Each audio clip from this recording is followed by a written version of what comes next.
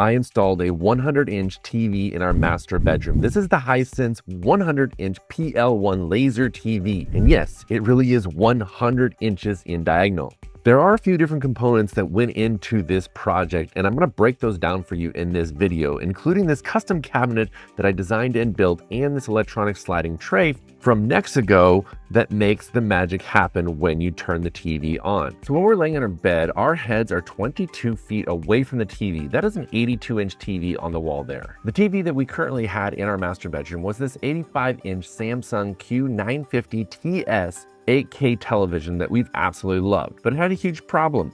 It has a major glare and it just wasn't big enough. Now, full disclosure, Hisense did send me out this brand new PL1 ultra short throw projector for me to review for you guys, but they did not pay me to do this review. So I'm going to tell you exactly what I think of the PL1 and if this ultra short throw laser TV is right for you. Next, we needed to get that 85-inch Samsung off the wall. These screens are big and heavy when they're a TV like this, all the components inside. We did manage to get off the wall, but that was difficult. Next, on to assembling the Hisense Cine 100A frame and screen. This is an ALR screen, so it will reject the light, the ambient light in the room, and it went together pretty easily. We just went around and connected up the frame itself, put in the support braces. There were a lot of screws that we put in this, so having two people certainly made much shorter work of putting this frame together. Then we got that out of the way so that we could then proceed to put the screen down on the floor. It is a must to put these gloves on that they included with the projector, and we rolled out that screen. Now, when you roll it out, you're rolling it out face down on the protective material, and then you put that frame on top of the back of the screen material itself, and then go around systematically putting these little springs into the grommets with the included U-shaped hook. You simply just pull them and then they snap right into place there. And you do want to follow the instructions on how to put this together because you want to make sure that that screen is perfectly flat and nice and tight all the way around. Once you have that done, you're going to put the outer frame on the screen itself and get those all lined up. This is not only going to provide a little bit of a decorative edge, but it's going to protect that ALR screen so that you don't get all your fingerprints and oil on it. I then had to do a little bit of drywall patching work because I had to move the thermostat over to the left and I had to move an entire light switch into the bathroom just to make this thing fit, but it's so worth it. I then moved on to measuring out where the screen was going to go in relationship to how high the projector was going to sit below it. They included this really nice big template that I was able to tape right onto the wall, and they actually provide measurements for you specifically for this template.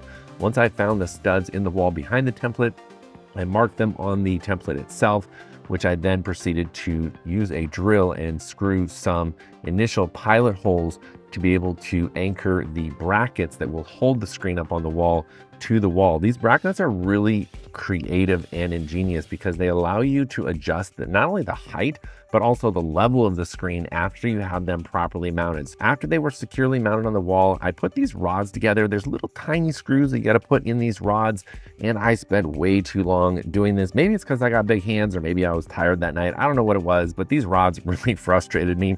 But once I did get them together and get them hooked into the bracket, then I was ready to get that screen put up there. These hang down below the screen so that you can adjust the height of those brackets even with the screen on the wall, which made it super easy to level the screen out, because once the screen was on the wall, I could then screw those rods and level it out perfectly. Once they were all level, I could just tuck them up underneath and we were good to go. Okay, finally, let's unbox this PL1. So inside, you're gonna find everything that you need, including this remote, which is somewhat basic, but it gets the job done and it works well. So I'm not gonna complain about it, but it is a pretty standard plastic remote. The PL1 itself, I was much more impressed with the finishing material on it, the colors they chose, the front material. It just looks like a beautiful piece of technology.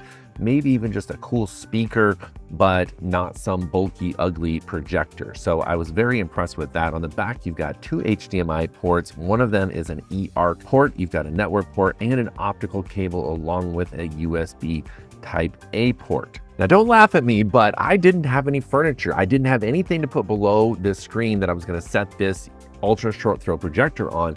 So I just decided to use the Hisense boxes and the foam and styrofoam that they included, and I was able to kind of get it to a suitable height that they wanted. In fact, the dimensions are inside the manual, so you can follow those specifically, but I had to kind of mess with this a couple of times, just trying out different heights to see what would work. And I finally did get it to a certain height that got the picture almost close to it, but it did give me an idea of something that I wanted to make it perfect every single time, which I'll show you in just a little bit. But here I am calibrating the screen. You got to get it kind of within those boundaries initially, and once you get it there, then you can let the automatic geometric correction take over and do the rest for you. Now, don't mind the little banding you see there. That's just the frame rate on the camera. You don't see that actually, but there is a cool focusing option in there, so you can really dial in the focus. And then I finalized all of my setup. The PL1 is Google certified and has Google TV built right into it. And then I was finally able to see what the picture was going to look like on this 4K PL1 ultra short throw projector, and wow, I was impressed. I'm not gonna lie and say you're gonna see the same quality on this YouTube video,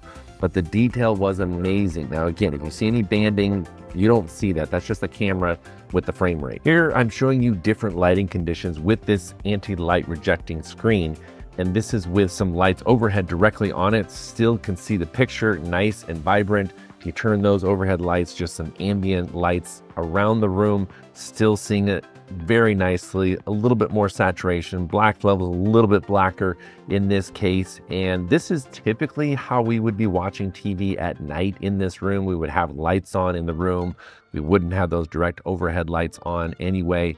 So this is going to be extremely viewable even with lights on. And of course, if we turn the lights off completely in the room, it's very much cinematic and theater-like, but we do have a whole home theater inside of a shed. If you haven't seen that video, I'll link that below, because this is really for our daytime and evening viewing when we don't want to go out to the dedicated theater inside of a shed. So I'm impressed so far with the colors I'm seeing. Don't look at anybody else, don't worry about anybody else, and make sure you get to that line.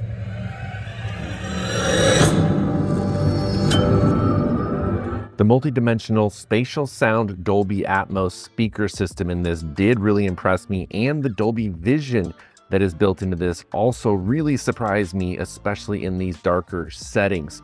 So while the Dolby Vision was cool and gave a lot of contrast, I was a little disappointed in the fact that it did reduce the overall brightness level when you turn the Dolby Vision on, but the colors were very stunning. And this is to give you an idea what it looks like now when we sit in our bed looking at the 100-inch TV screen that is 22 feet away from our heads. It does make a big difference. Now I just needed to come up with a better solution for the PL1 to sit on. So I started sketching up some different designs in SketchUp as to what I thought I wanted. I really had this idea of a floating shelf that would house a projector and include an electronic automated slider that would slide out the projector to the precise distance that it needed to be at when I turned on the TV. Once I got my wife's approval on the look and design of it, my niece and I did a happy dance and I got to work building it.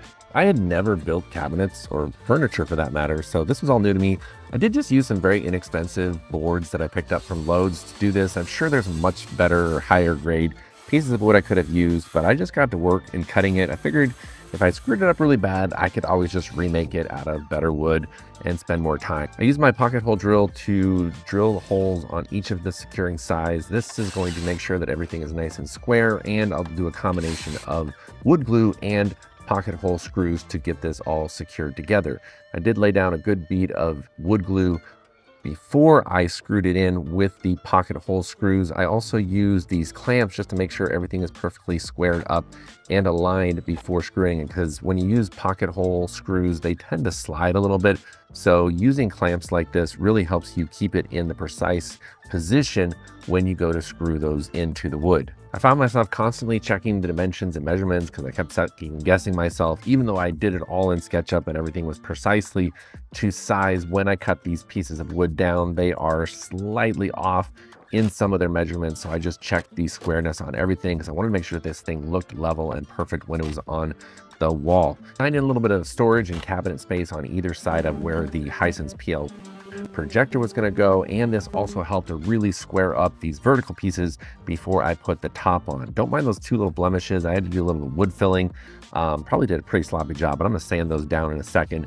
Again, here I used some clamps to make sure that everything was perfectly square before I screwed in the top to the bottom piece, and those clamps just really help give you that second hand that you need.